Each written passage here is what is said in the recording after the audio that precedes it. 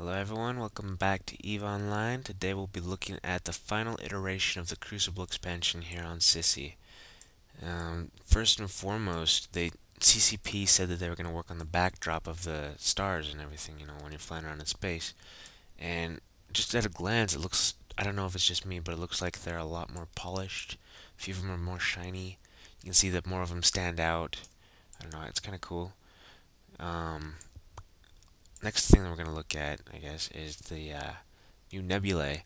We've already seen a lot of extensive footage of the new nebulae in other videos and such, but currently I'm in Tashmarcon Prime. This nebula here is the main nebula for the Tashmarcon region. It's a very pretty nebula. I like it a lot. That one down there, I think, is Corazor, I think.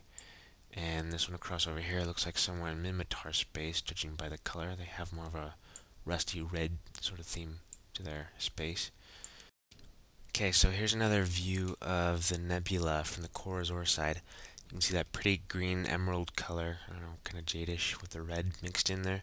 It looks really cool. For some reason I can't see the Tashmarcon nebula from here. I don't know why, but this one over here looks a lot like that one that I mentioned was Minmatar that I saw from the Tashmarcon region. It's got that reddish rusty color. It's pretty cool. Next thing we're going to look at is the engine trails. Let's see here. Now, I wasn't around for the original engine trails, but from what I can see, they do look a little cool.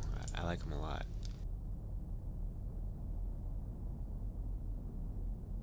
Yeah, anyway, they're pretty cool.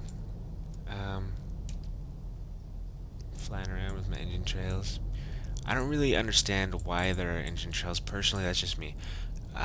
They're cool, they're fun, and I know that a lot of people want them, so I'm good with that. Next thing to show you is the new warp effect. Let's see here. Warp drive active.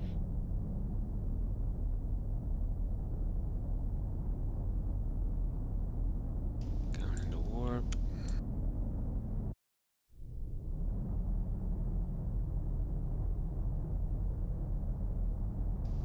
So right off the bat, it just looks like you're going so much faster than you were before, and there's these like little like lightning-y electricity kind of cool things going around inside the warp tunnel. And you can also see, look around the sun, you can see that it's a lot more wavy looking. It's kind of cool. Let me see when I come out of warp around the planet. So you can see the waves coming off the planet like that. It looks really awesome. I like that so much.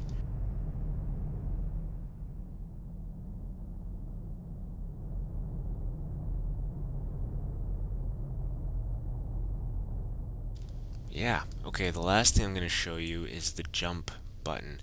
I mean, like, of course, you can warp to a Stargate and jump, but they made it so that now, when you are, like, say, halfway across the solar system and you want to jump on contact, you can just push jump, it'll warp automatically, and then as soon as you hit the gate, it'll jump for you.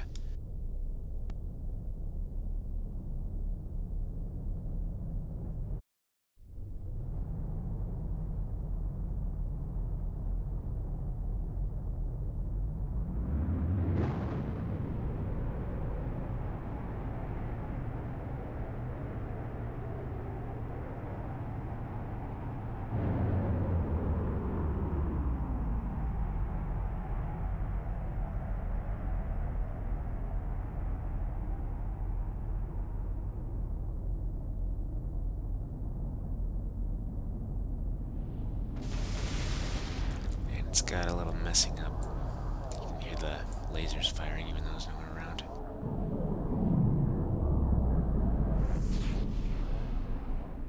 See, I didn't even click jump or anything, it just jumped for me, and now we are in domain region, the home region of the Amara. So, yeah. Anyway, that's all I have to show you for now. Go ahead and leave a comment if you feel like it. Yeah. Fly safe.